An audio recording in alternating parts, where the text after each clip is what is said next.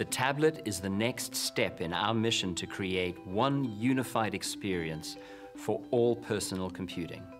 You've already seen our beautiful and fast desktop interface that millions of people use on PCs from Dell, Lenovo, and HP.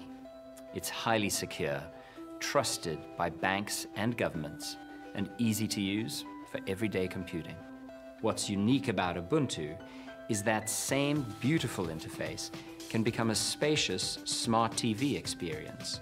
And for the phone, it can be distilled down to something lean and fast, all the goodness of Ubuntu perfectly shaped to your hand.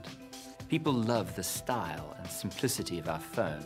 VentureBeat said it looks more elegant than Android and more functional than Windows Phone. So it's clear, Ubuntu is going to have a huge impact on the phone industry. And now we're delighted to unveil the newest member in the Ubuntu family, our tablet interface, which works gracefully on different screen sizes and resolutions. Let's start on the welcome screen, which lets you choose between secure accounts so you can share the tablet easily, and has a guest mode if anybody wants to borrow it. You'll see your personalized artwork here, which reflects your use of the device.